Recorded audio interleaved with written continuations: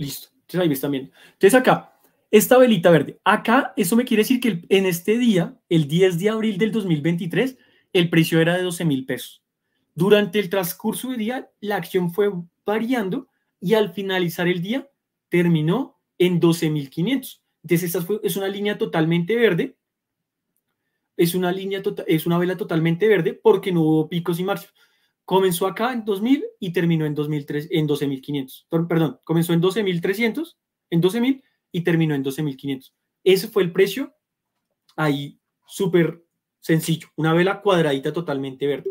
¿Por qué es verde? Porque el precio en el que comenzó en el día fue más barato del precio al que cerró, es decir, terminó el día con valorización. Vamos a ver esta vela de acá, esta del 29 de mayo del 2023 de Licolcap. Esta vela comenzó valiendo 11.200 pesos acá, la acción valía 11.000. Luego, voy a hacerle un poquito más de zoom, comenzó valiendo 11.200. Durante el transcurso del día, comenzó a hacer volatilidades. En un momento del día había comenzado a 11.200, bajó y llegó a valer 11.047. Comenzó en 11.200, bajó a 11.047. Pero esto no tiene relleno. Eso quiere decir que no cerró a este precio. Luego, durante el día, siguió moviéndose y el precio de cierre fue 11.500. Entonces, resumen, comenzó en 11.200, cerró en 11.500, por eso tiene este pico aquí rellenito, porque terminó en un precio más alto con el que comenzó, y tiene esta línea delgada que me indica que el precio en algún momento del día llegó a ser menor de lo que comenzó, pero no se rellenó porque no se materializó, es decir, que bajó durante el día y luego volvió a subir y terminó en un precio más alto. Explico ahora una vela roja. La vela roja, en esta rojita que está totalmente cuadradita, el precio comenzó acá, 12.700, luego cayó y llegó a valer 12.400. Durante el día estuvo moviendo, pero comenzó acá arriba y luego cayó acá. Se desvalorizó la acción, por eso se marca de rojo. Aunque sea totalmente cuadrada como está verde, la diferencia es que esta comenzó el precio acá arriba y terminó en un precio inferior. Ahora explico vela verde. La vela verde. Esta vela roja con mechita, que le llaman esto mecha. La vela roja con mechita comienza acá arriba. En algún momento comenzó acá arriba en 12.498. En algún momento del día cayó, acá ven esta lineecita roja, en algún momento del día cayó a este precio. Llegó a valer 11.700. Entonces, estaba valiendo 12.400. En algún momento del transcurso del día llegó a valer 11.700 y luego volvió a subir y llegó a 12.100. Entonces, ¿por qué roja? Porque comenzó a 12.500 prácticamente, cayó a 11.700, luego subió y terminó en 12.000. ¿Por qué roja? Porque comenzó a un precio mayor y terminó a un precio menor. Entonces, esa es la explicación de las velas japonesas. El resumen. Si se ve, gracias por... Ay, yo no había visto su chat. Gracias por responderme que sí se veía. Listo. En estas velas, ¿cuál sería la desviación estándar o se puede inferir con la información que se muestra ahí? No, acá Michael pregunta esto. En estas velas, ¿cuál sería la desviación estándar o se puede solo inferir con la información que se muestra ahí? Aquí es el precio estático, no hay desviaciones estándar, que es el promedio de las variaciones. Acá no hay desviación estándar. Simplemente es la variación literal del precio como tal. Entonces, cuando uno ve la velita, eso es lo que me está diciendo. Entonces, pregunta. Les tengo una pregunta. Vamos a hacer una pregunta acá. ¿De qué color es la vela? Me van a decir si verde o roja en el chat. Si el precio comenzó en 13.000 y terminó en 14.000, ¿de qué color es la vela? Los leo en el chat. Escriba y no importa que se equivoque. Para eso estamos, para aprender. El precio comenzó en 13.000 y terminó en 14.000. ¿De qué color es la vela? Ya comenzaron a responder. Muy bien. Muy bien, porque no están respondiendo. No estoy diciendo que esa sea la respuesta. ¿Listo? Para que si alguien está dudando, Hay varias personas. De hecho, todos los que respondieron, muy bien, gracias a los que respondieron. Las velas son verdes. Es obvio, es obvio. Si ya entendieron lo verde, ya entendieron, van a entender la roja. Solo por preguntar, solo por asegurarme. Si el precio comenzó en 80.000 pesos y bajó a 50.000, ¿de qué color termina siendo la vela? Solo por confirmar, ya sé que ustedes ya saben. Repito otra vez. Si el precio comenzó en 80.000 y terminó en 50.000, ¿de qué color termina siendo la vela? ¿Listo?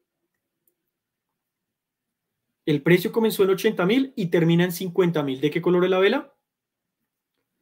Bueno, acá me están respondiendo rojos y verdes. La respuesta es roja. Hay unos verdes. No sé si es porque no entendieron o no sé si porque estaban respondiendo la anterior y se cruzó ahí la respuesta. Pero la respuesta es roja.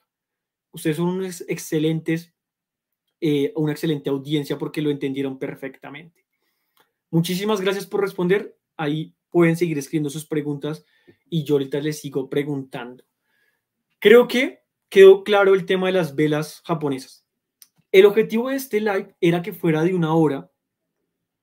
Si ya en teoría deberíamos estar acabando el espacio, si me lo permiten, nos vamos a alargar unos minuticos, 10, 15 minutos más, para explicar 2 temas que me quedan pendientes. Si nos quieren acompañar, súper bienvenidos. Igualmente la grabación queda ahí para que la escuchen después. Nos vamos a alargar un poquitico porque me quedan 2 temas y es importante que es la aplicación de todo lo que hemos visto. Bueno, entonces gracias ahí. Nos vamos con los siguientes 2 temas que nos quedan. Voy a tratar de ser lo más claro y conciso para que podamos terminar. Por ahí comentan 1 hora más.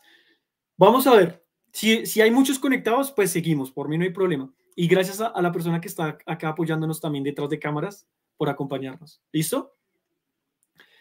Y acá les voy a hacer la recomendación. Yo me voy a subir porque acá no me están viendo la cara. Listo. Entonces acá hago un paréntesis. Acá voy a explicar un tema y les voy a sugerir una página. Ustedes lo pueden hacer en el aplicativo.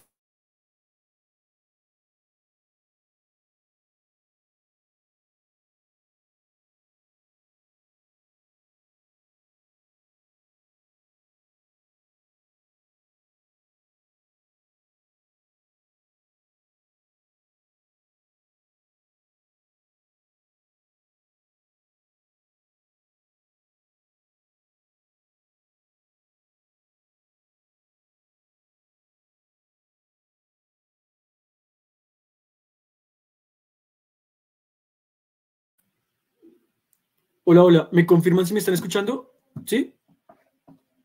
Listo. Creo que ya había pasado algo, pero me asusté un poquito. Listo. Listo. Fue un segundo que se me pausó el video. A mí también. A todos se nos pausó, pero ya no lo solucionaron. Listo. Gracias. Ahí fue un susto para todo. Para todos. Listo. Seguimos. Entonces, les estaba diciendo.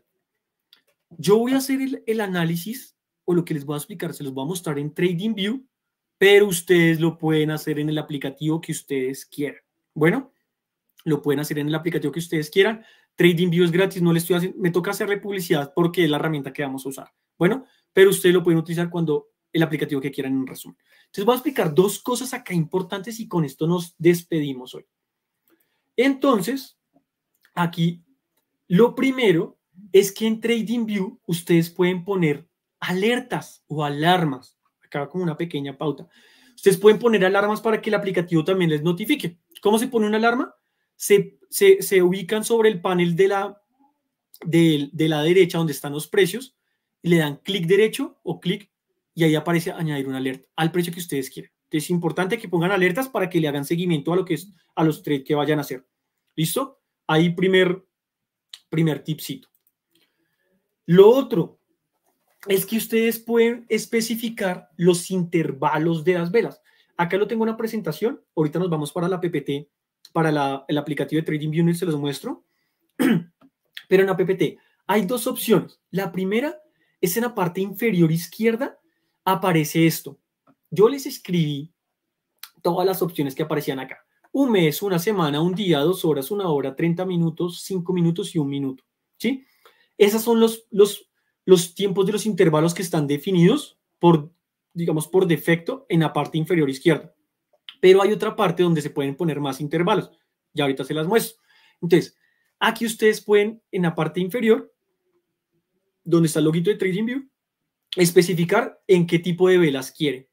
Entonces, si es una vela de una semana, quiere decir el precio que comenzó en la semana y el precio que terminó en la semana. Bueno, súper fácil. Siguiente diapositiva. Acá tenemos los otros intervalos que se colocan bien arriba, al lado del precio del stock. Pueden añadir intervalos.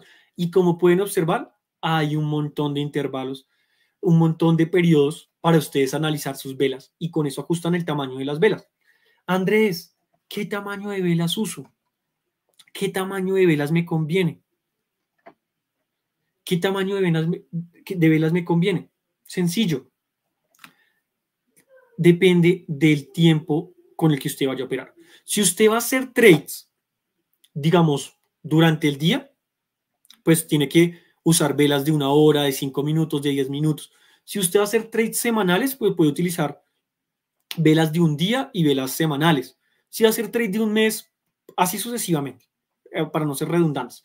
Pero depende del tipo de trade que usted vaya a hacer. Para el concurso de Bolsa Millonaria, pues tendrán que usar velas de 4 horas, de 2 horas, de 1 hora o de días, porque no necesariamente tienen que operar todos los días para que hagan el análisis. ¿Listo? El concurso dura un mes, entonces pueden hacer velas de un día, estaría bien, o de una semana también. Igualmente uno tiene que comparar las diferentes velas, tipos de velas, dependiendo del rango, para poder hacer un análisis más profundo. Aquí continuamos y es la alerta de precios que yo ya les mencioné. Ahorita acá lo puse en la presentación para que no se me fuera a olvidar, y es que usted puede hacer retroceder en el tiempo en TradingView. Usted hay una opción acá arriba que se dice reproducción. Si ven una flechita azul que aparece con unas tijeras, arriba dice reproducción. Entonces usted le dan clic ahí, pueden elegir desde qué periodo de tiempo, desde qué periodo quieren que se borre. Entonces ustedes dicen, yo quiero mirar como si fuera febrero del 2024. Se borra febrero, marzo y abril y aparece desde febrero y usted comienza a hacer el análisis, poner sus lineecitas y va a decir, y luego usted va ejecutando día a día. Ahorita se los muestro en el aplicativo y va diciendo, mi análisis estuvo correcto porque le atiné a la vela o no le atiné, y es como una especie de jueguito para que practiquen viendo, analizando en el tiempo, pues en el pasado y pudiendo ver. ¿Listo? La aplicación de TRIS solo funciona en celulares o en tablets. Por el momento no hay para PC, pero lo que yo les sugiero es hagan su análisis en la PC y tienen el celular a la mano y van operando desde el celular. ¿Listo? Y acá un comentario, un paréntesis, esto ya un poco personal. La Bolsa de Valores de Colombia no es tan volátil, entonces como que los análisis alcanzan a hacer, el análisis que hagan y mientras lo registran en la aplicación, pues alcanzan a hacerlo y no hay problema. Si fuera más volátil, pues ahí lo ideal sí sería que fuera en tiempo real cuando uno va analizando y va haciendo. Para TradingView se puede desde el celular y desde la aplicación. También hay aplicación.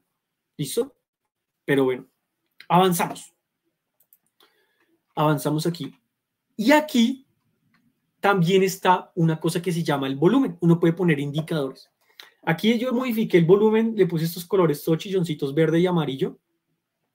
Y el volumen se ve en la parte de arriba. Acá dice arriba, bien a la parte superior izquierda dice NU y abajo dice VOL 1.33.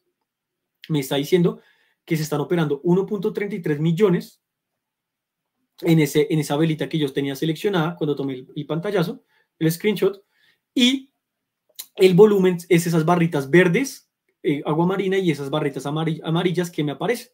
Entonces me está diciendo qué volumen se operó en ese día o en ese rango de la velita. Bueno, avanzo y acá comenzamos con las líneas de tendencia y les voy a explicar. Ahorita hacemos el ejercicio en el gráfico, pero entonces quería hacer el ejercicio acá en las imágenes brevemente. Entonces, primero, ¿cómo se determina una tendencia o se coloca una línea de tendencia?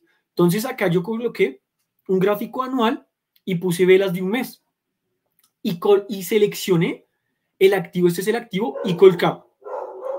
Ese es el activo y colcap. Y en el activo y colcap seleccioné 4 puntos, digamos, cuando habían variaciones, los puntos mínimos, y los marqué de rojito.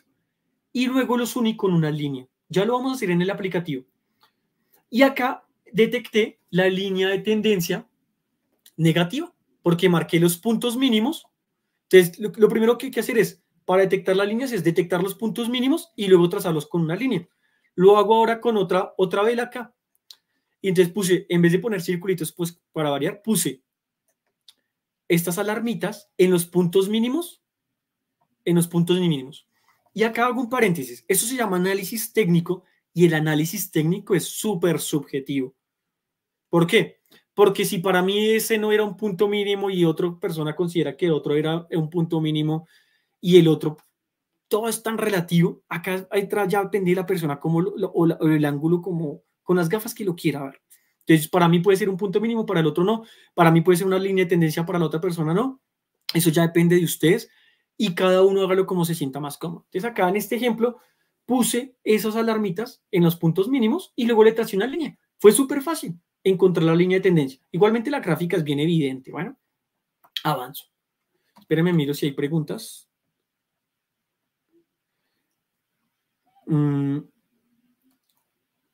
Sí, el volumen es igual al número de acciones.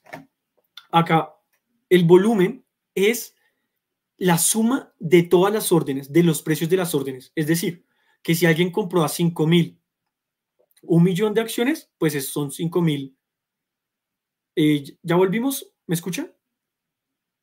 Me confirma. Anita, ¿tú me confirmas si estás?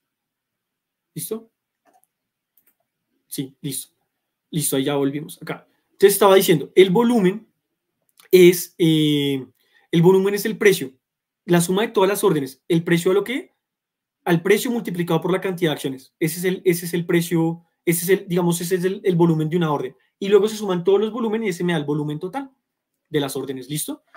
Espero haber sido explícito. Entonces el volumen me dice cuánto suman todas las órdenes que se han hecho en esa franja de tiempo dependiendo de la velita. Bueno. Acá.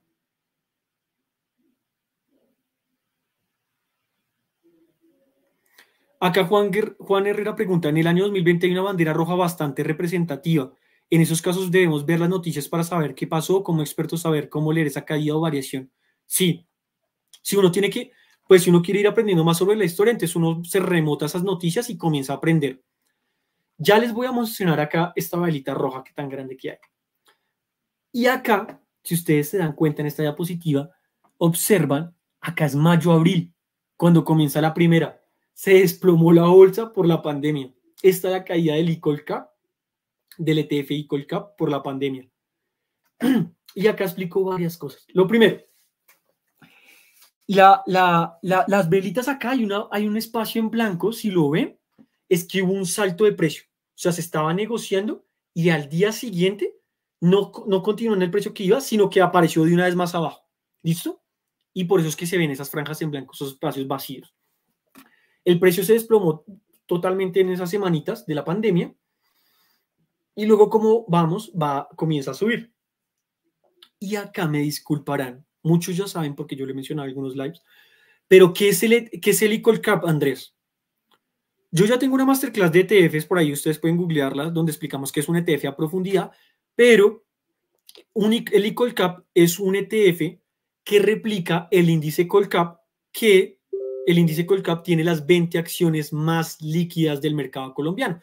Entonces acá, este índice, este ETF Colcap, me está representando las 20 empresas más líquidas de Colombia, de la bolsa, y por eso es que acá me está diciendo que prácticamente las 20 empresas más líquidas de la bolsa se cayeron acá paulatinamente. Bueno, ¿listo? Miro si hay preguntas o si...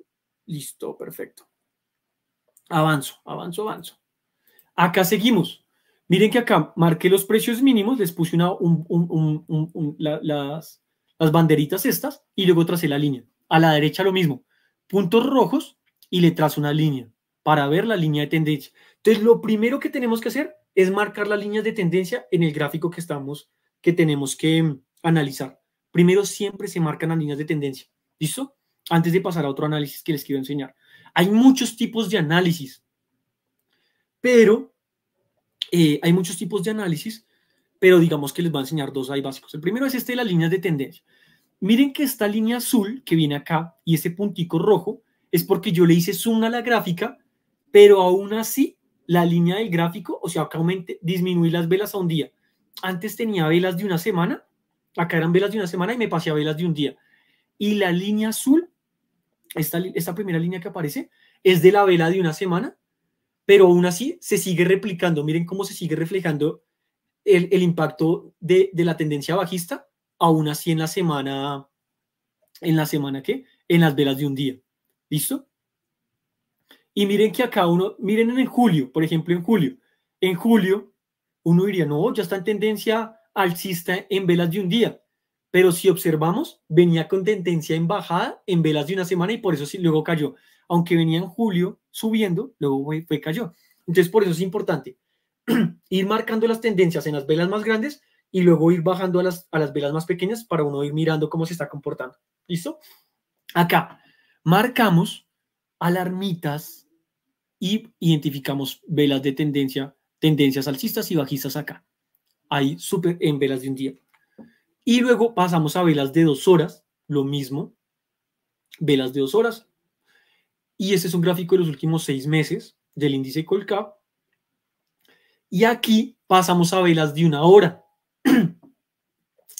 Y no sé si se han dado cuenta, pero las velas, el tamaño de las velas, a medida que voy avanzando las diapositivas, va disminuyendo. O sea, es decir, las velas antes eran así como gruesitas y cada vez que voy aumentando, se van disminuyendo.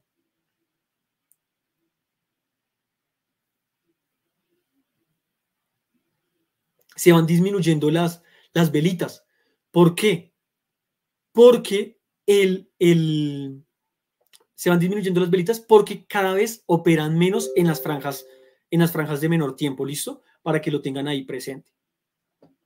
Acá avanzamos y lo primero es identificar vela de 30 minutos, identificar las líneas de tendencia.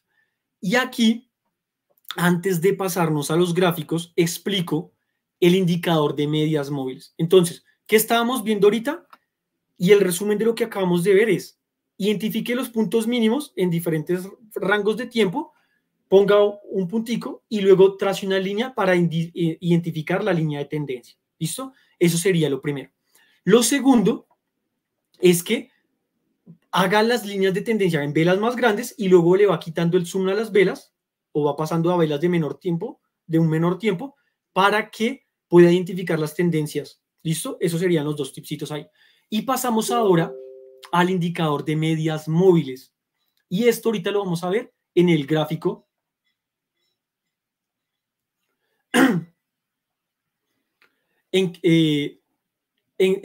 Vamos a verlo el indicador de las medias móviles. ¿Listo? Entonces voy a explicar qué son las medias móviles y lo vamos a ver luego en el gráfico y ya lo vemos ahí en tiempo real. Los medias móviles hay dos, media móvil simple y media móvil exponencial. Y eso lo pueden colocar también en TradingView.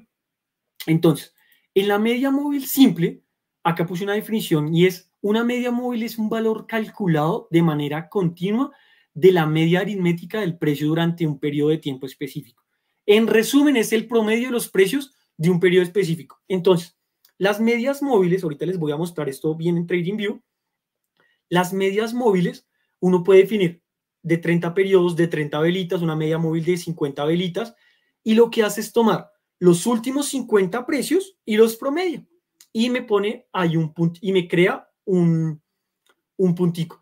Luego, a medida que va avanzando el tiempo, me va promediando los últimos 50 periodos y esto va a formar una línea de tendencia que ya lo vamos a explicar. Lo vamos a ver en la gráfica, pero les estoy explicando la parte teórica. Y ahora, las medias móviles algorítmicas o medias móviles exponenciales o EMAs. El resumen es que es el promedio de los precios de un periodo específico, pero a los precios más recientes se les da un mayor peso, es decir, influye más en el resultado. ¿Eso qué quiere decir?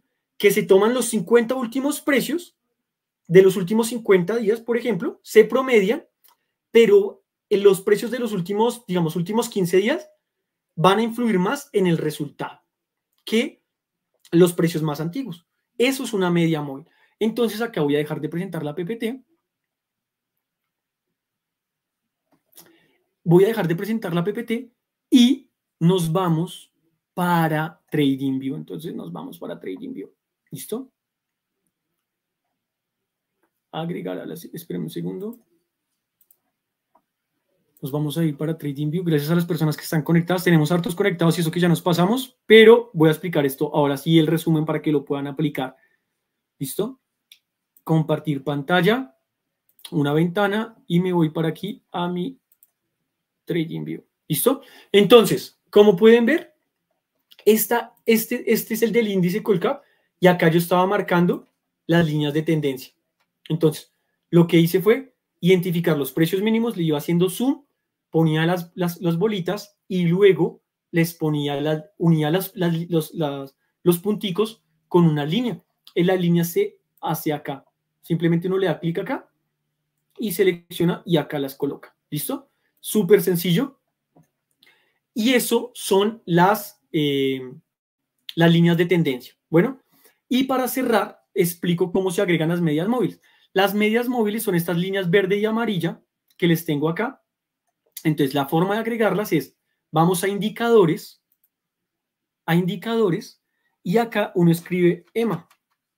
Y acá me dice media móvil exponencial, y acá le doy clic. Y acá ya me sale la opción para configurarlas, ahí me sale una publicidad, pero me va a ir la opción para configurar, me dirige acá, y acá especifico qué rango de tiempo quiero que se analice. Entonces acá le puse 35. ¿Eso qué quiere decir?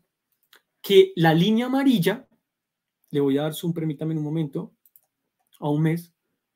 La línea amarilla quiere decir que toma las 35 velitas que están acá, las últimas 35 velitas, y las promedia y me crea un puntico.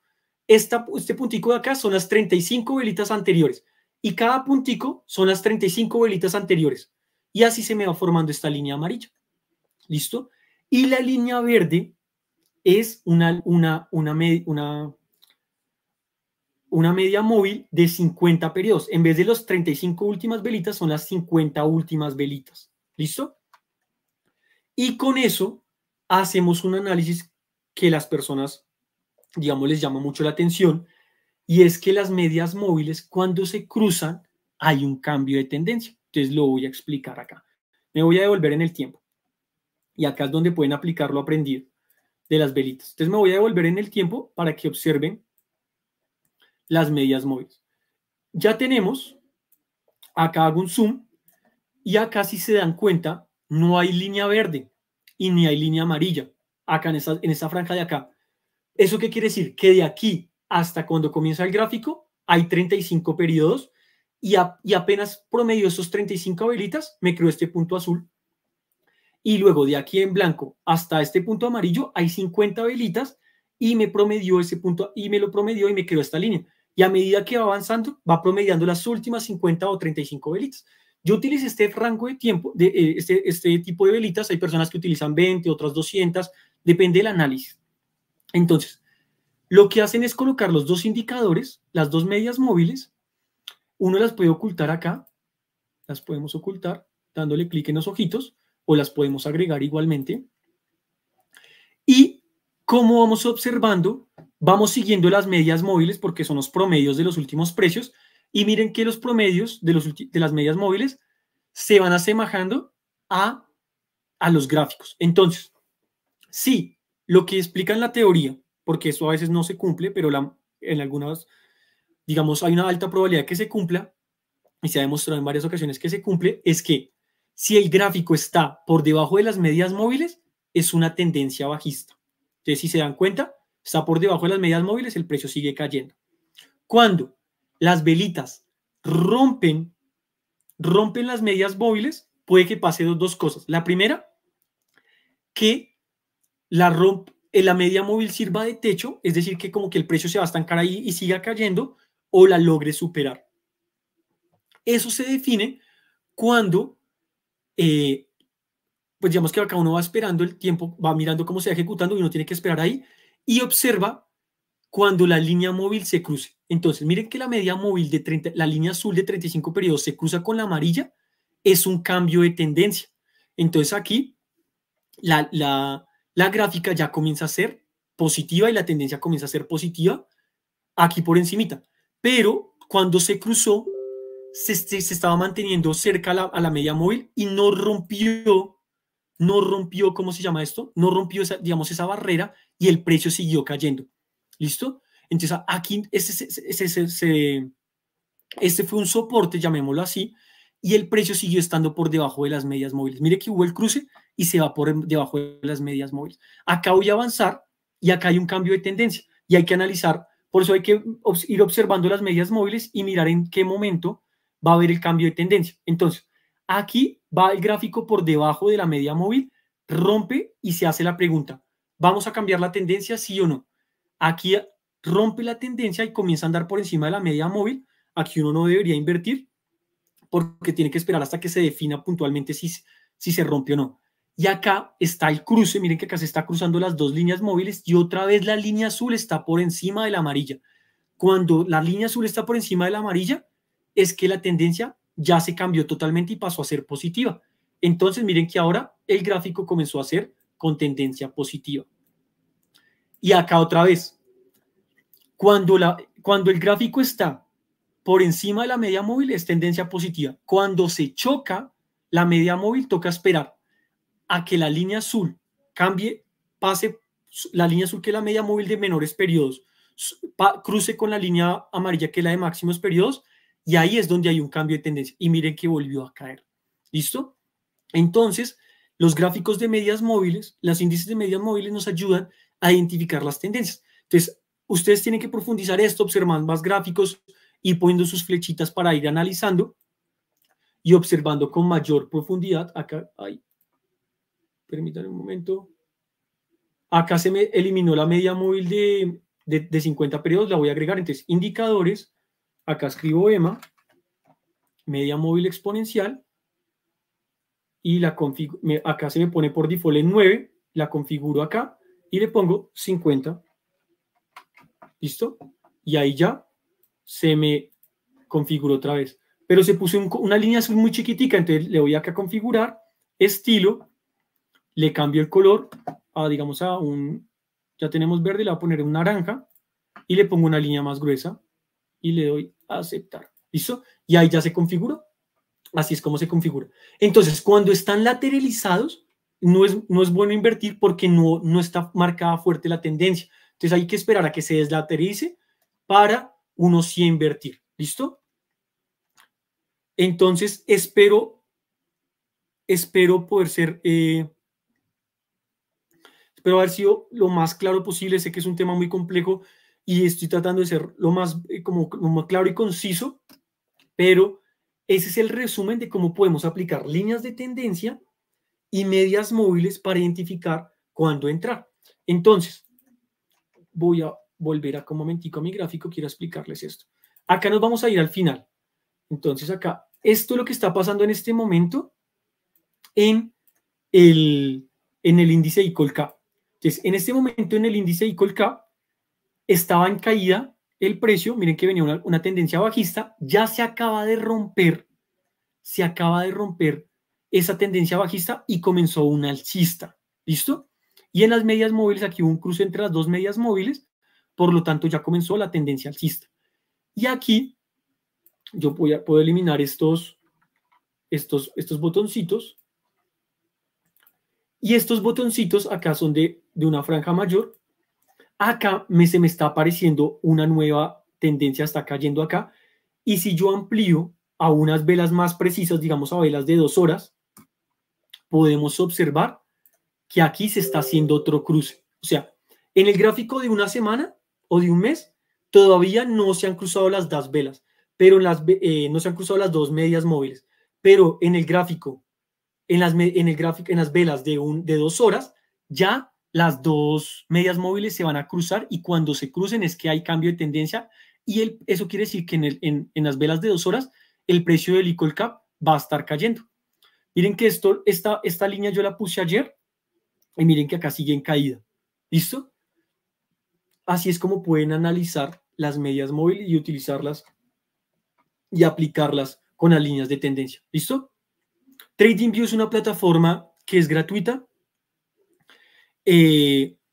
TradingView es una plataforma que es gratuita, tiene su versión paga, pero la pueden utilizar. Todo lo que acabo de hacer lo hice con la versión gratuita, así que no hay problema. Y el último tip que les quiero regalar para que nos despidamos, sé que no espero pues que hayan podido entender porque es un tema complicado. Si hay personitas que no entendieron, por favor profundicen más, pero espero que hayan entendido la mayoría, que es lo importante. Bueno, entonces voy a terminar con un truquito que les quiero enseñar, que yo hago para saber Andrés, ¿qué acciones miro? ¿Qué acciones analizo? Entonces el truquito es el siguiente. Lo voy a mostrar. Primero, hay dos métodos para encontrar este truquito. El primero es Google.